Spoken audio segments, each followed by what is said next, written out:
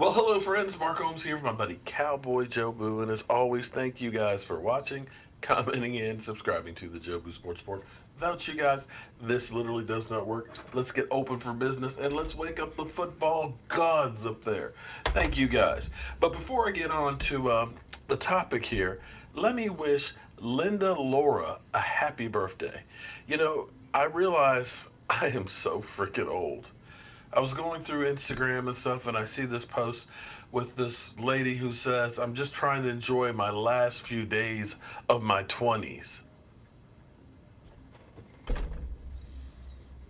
So my comment was, yeah, I'm still trying to enjoy the last few days of my 20s, 30s, and 40s, and before too long, 50s.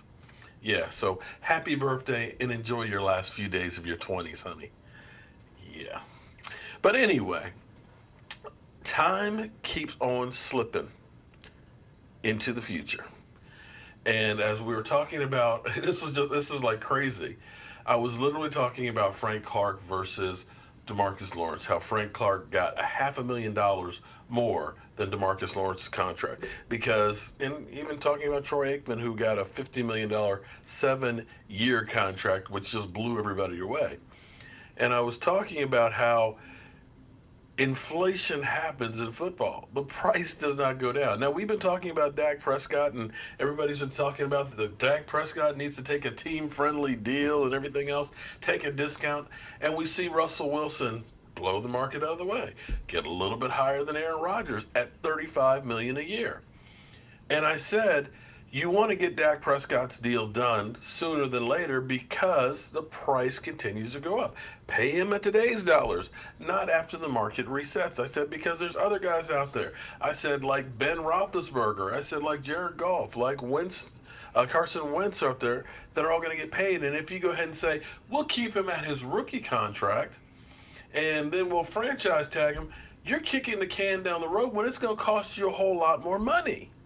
Had we signed D-Law last year, it probably would have cost us $5 million a year less. And here came, right after that video, Ben Roethlisberger. The Steelers are trying to have his deal done before draft night on Thursday. Now, what's interesting is he's in the 4th year of his $87 million contract, his last year of it. 4 years, $87 million, getting paid like $23 million this year. So I'm waiting for everybody to say that Ben Roethlisberger, since, they were paying a whole bunch of money for Antonio Brown, who's no longer there, and, Le'Veon Bell's gone, and they've got some holes to fill, I bet they're telling him, you need to take that home team discount, right? Right? Right, Ben? You're going to take the home team discount so they can put people around you, right? You're not going to go for a $30+ million contract, right? Because isn't that what quarterbacks are supposed to do? They're not supposed to get big money because, well, his team didn't make the playoffs last year, and they've got holes to fill. They got to replace Antonio Brown, Le'Veon Bell. They need a better offensive line. Their defense needs some work, so, yeah.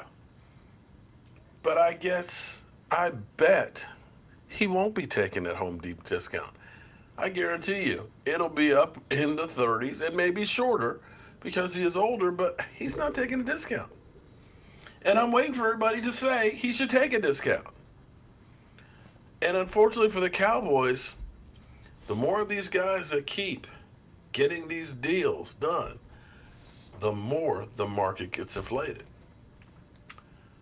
By this time next year, I dare say that Kirk Cousins' deal will look like a bargain. Seriously. All these quarterbacks out here, and when they get to Pat Mahomes, yeah. Cowboys, get Amari Cooper's deal done sooner than later. Get yourself some cap relief for this year. And then get Daks done before all these other quarterbacks keep hitting this cycle. As much as you guys think that Dak Prescott should get like $20 million, we'd be lucky if we can get him for 28 or 29. And you keep on dicking around, it's going to be in the 30s. So that's all I got to say about that.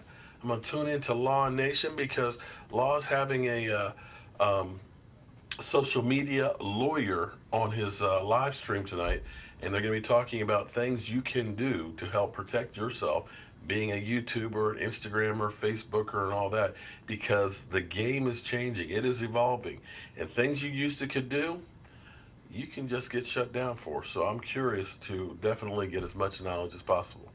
So as always, friends, I want to thank you all for watching, commenting, and subscribing to the Jobu Sports Report. I'll see you soon.